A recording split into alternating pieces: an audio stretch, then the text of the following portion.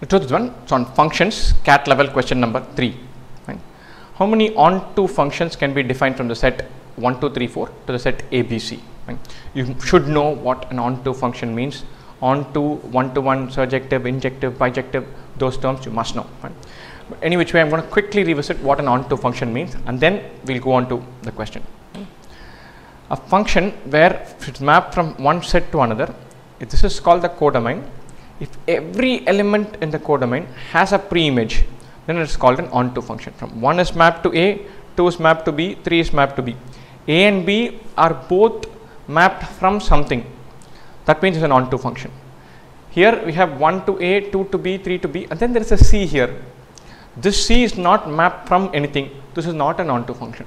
So if everything here has a pre-image, has been mapped on from something, then we have an onto function. There is something missed out, even one element missed out in the second set, the codomain, then that means it is not an onto function. Right? Now that is in place, let's go on, carry on and see how to solve this. Right?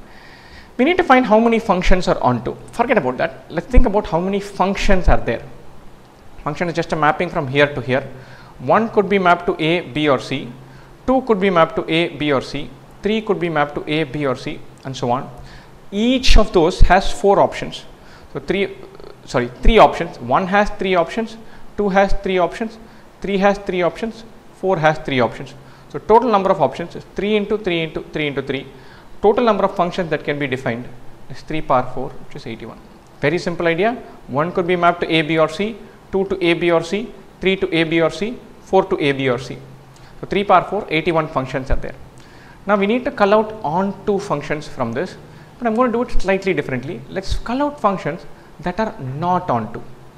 Right? So let's build on this. So we have 81 functions. Now we need to cull out functions that are not onto.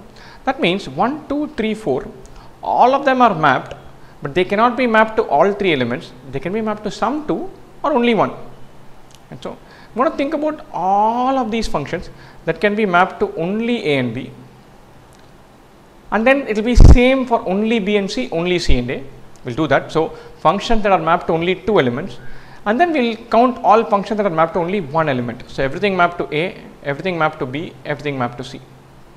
We'll subtract this from the total number of functions. We'll get number of onto functions. Right? Simple enough.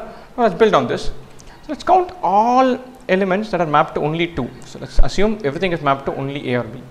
So 1 can be mapped to A or B, 2 can be mapped to A or B, 3 to A or B, 4 to A or B. Should be 2 power 4 such functions. Is that correct? You should already be chomping at the bit saying, look, there's something wrong here. Very important. This is not 2 power 4. You have to make one other adjustment. See, when you're counting these 2 power 4, there's going to be one mapping where everything is mapped to A and one mapping where everything is mapped to B. Those are functions that are mapped to only 1 element. I cannot count that. So it is not 2 power 4. It is 2 power 4 minus 2. Why am I doing minus 2? Everything mapped to A, everything mapped to B. They are not functions mapped to 2 elements. They are just functions mapped to 1 element. That I am going to count separately. So I will not include that in this function. There are 2 power 4 minus 2 functions mapped to A and B. There will be 2 power 4 minus 2 mapped to B and C. 2 power 4 minus 2 mapped to C and A. So this into 3 or 14 into 3, just 42 such functions are possible. Let's go on, carry on and see how many can be. The second part is how many can be mapped onto just 1 element. That is very easy. Everything to A, everything to B, everything to C. So there are 3 such functions. So let's count those also. So mapped to 2 elements, there are 42 of them. Mapped to only 1 element, there are 3 of them. Totally there are 45 non-onto functions. We started with 81 functions. Knock off this 45, get down to 36. So from 1, 2, 3, 4 to ABC, we can have 36 different functions that are onto. And so onto, one-to-one, subjective, injective, bijective, those terms are important. How to count, what is meant by them, that is important. So do not gloss over this part of functions. Very important to know this.